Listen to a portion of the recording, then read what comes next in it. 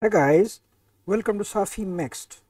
In this video, I outline the procedure for importing multiple data sets and we use and plotting them on a single frame like the one you see over here. If you look, I have imported two different data sets, one named with tab 1 and the other named with tab 2, and each contains two columns. That is, this is a 2D data. So in order to understand, I would like to begin from a new file. I open a new file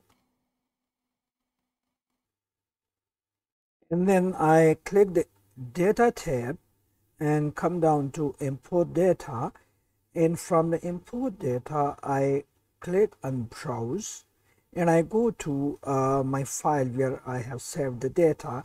In here I want to import tab 1. If I select the tab and open this up and then I click on import, the data is saved, imported into this region which contains two columns. Now if I import the second data set which I have saved as tab 2, you will see that it is not added, or the previous one is replaced with, if I import this, the previous one is replaced with this one. So we need to make a little change over here. So first I delete this data and then I come again to data tab and import data, and I first select the data with name tab 1. I open this up and then I come over here. This is very important, and this is the option that will stop overwriting the previous data, and I click on the prefix drop down menu and select file name. If now I import this data, it is listed with the prefix tab 1.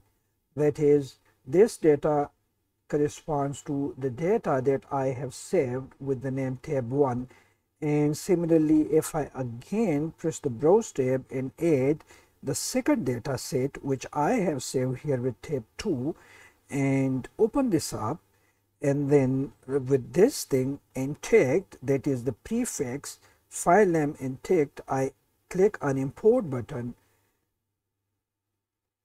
So the second data set which is saved as tab 2 is also saved in the data set region.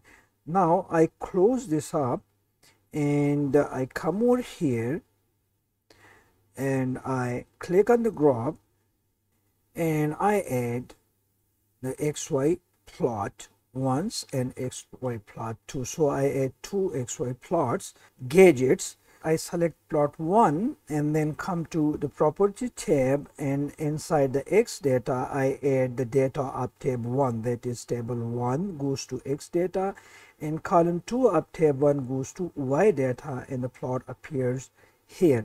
Then I come back to edit views and then I select the second XY plot gadget and I again come to the properties tab, and then I in the XY column, now remember the column 1 and the column 1 of tab 1 and tab 2 are same, whether I said that or this one, that makes no difference, but I select column 1 of tab 2 in the X data and column 2 of tab 2 in the Y data, and the second data set plot appears on the same frame.